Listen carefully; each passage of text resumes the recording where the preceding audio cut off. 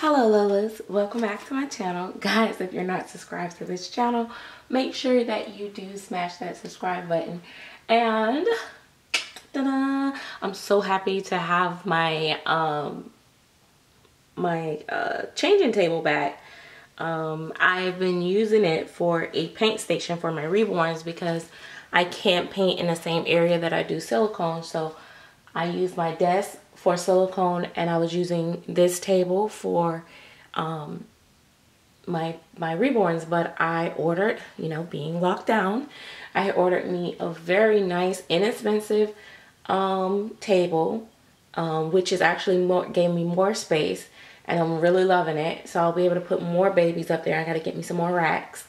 But I am really enjoying it. I am going to eventually, I know I've been telling you guys this for a while, but I do plan to show you guys my nursery. I'm going to be working on that this week, reorganizing, and that's my problem. I'm always getting it all cleaned up and then tearing it down, changing stuff around. I'm just trying to get what works best for me. At first, it was like I was just doing Reborn, so I had it working best for me at that time. Now I'm doing Reborns and silicone, and so I had to change it around again. And then anyway, so the whole thing has changed. But this is Dwayne Asleep by Claire.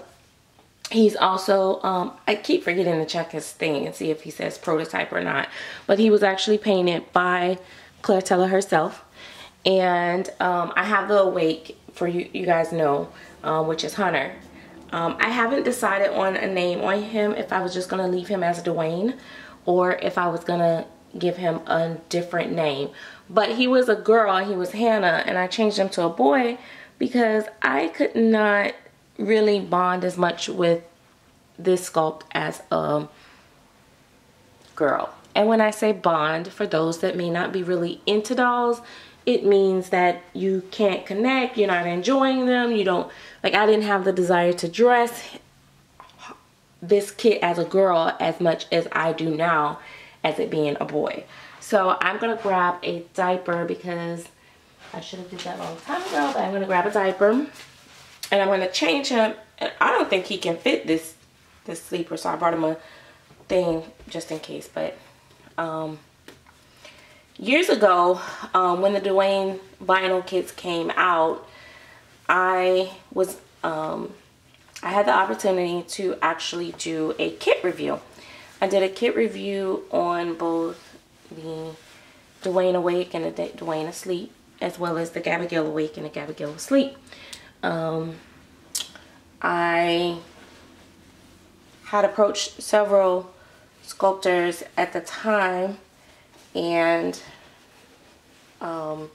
back then everybody was more about prototype because they did not, I guess they thought that you had to do eBay and all that stuff. So a lot of people didn't really act on it, but I was able to do them. And so when I painted mine, I had bought this outfit for him and I kept it. So, and I put it on my babies from time to time. But I'm going to change this diaper out. And I'm going to put, like, well, this is a good thing about the cloth. You can get them completely undressed because it doesn't really matter, because guess what? There's nothing you can see. So this sculpt is about 20 or 21 inches long. It's 20 inches at least. So they're a really good newborn size. I mean, you can even put them on some 0 to 3. So they're really good size. They're not tiny newborn babies. And he is weighted really nice. I love the way that that Claire weighted him. Just, to me, I just see more boy. Now this pacifier is not really, the magnet is a little off from, so I have to play with it sometimes, because this is one that I had here And just so happened, Claire was trying to be like me, and her magnets are set like my baby's magnets. Let me stop saying that. Okay, but yeah, when you know, sometimes when you get babies, you be like, please, please, please let the magnet fit the other magnets in the house. And I was lucky, and it does. It fit my main magnet, because I use this one magnet to magnetize all the rest of my, girl, I got money on the brain, all my all my baby's magnets. And as you guys may notice, I rotate my baby clothes out a lot because I don't shop as much. Like when I first got into the hobby, I shopped a lot more than I do now, because, you know, it was exciting and I was building up. But I have so many clothes in here now, even though some of them are old and vintage. And I realized that they look different on every baby, depending on the sculpt, depending on the size, the shape, how they fill it out. Like this one, I'm stretching this outfit a little bit, but that's okay. So so it's almost like you're putting on a new outfit. So I don't lose my mind about it no more. But after a while, when the babies are worn enough, I wash them up and send them off to real babies, because, you know, after a while, you know, all right, everybody done wore it. I got my money's worth. Now let a real baby take advantage of this. Some stuff, even if it's just been worn once, I'll do the same thing. I'll just pass it on to a new baby. So